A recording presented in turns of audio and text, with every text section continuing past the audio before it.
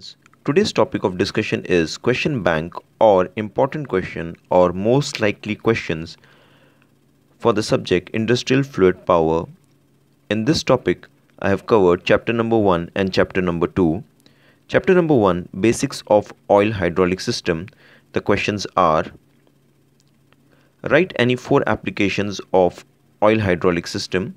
Question number 2, draw sketch of simple oil hydraulic circuit and write down the names and working function of each of the component used in it.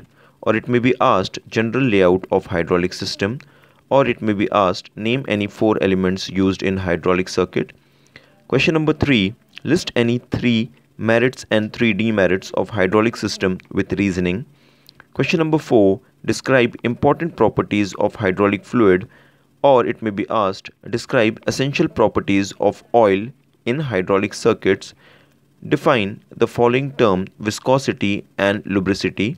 Question number 6, define viscosity index and neutralization number. So this was chapter number 1. For chapter number 2, hydraulic valves, actuators and accessories, the questions are: question number 1, the various components of hydraulic system, explain. Draw symbols of the following. Actually, chapter number 2 is very vast and there are various combination of questions which may be asked. I have tried to cover those questions which are asked frequently in examination, but as such the chapter is vast and many different type of questions were asked in different years. So question number 2, draw symbol of oil reservoir, oil filter, heat exchanger, unidirectional fixed displacement pump, bidirectional fixed displacement hydraulic pump, pilot operated check valve, pressure relief valve, single acting cylinder, tandem cylinder, 4x2 DC valve, sequence valve, heater. Question number 3, classification of pump, or it may be asked classification of rotary pump.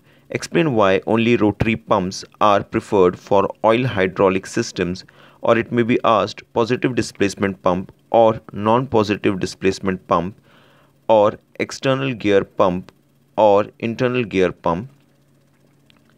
Explain construction and working of rotary spool type DC valve with sketch.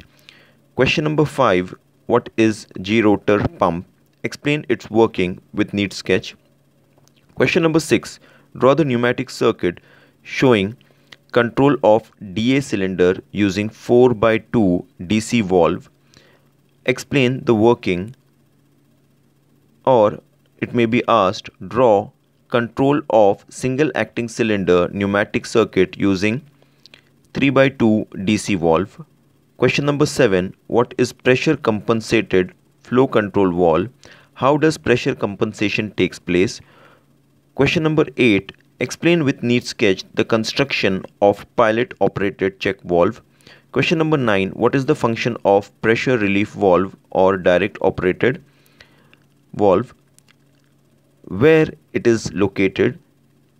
Sketch a direct operating pressure relief valve. Label the component. Question number 10, what are actuators? State any 4 functions of actuators, how they are classified. Draw and label double acting hydraulic cylinder. Question number 11, what is tandem cylinder? What is its beneficial property? Explain with sketch and draw its symbol. Question number 12, explain telescopic cylinder with neat sketch. State 3 type of hydraulic motors, or it may be asked rotary actuator, and draw symbols. Question number 14, how good piping system is designed? Question number 15, what are the various pipe material used in hydraulic circuits? Question number 16, explain standard pipe, extra strong pipe, or it may be asked how hydraulic pipes are classified. Question number 17, give the functions of hydraulic seals.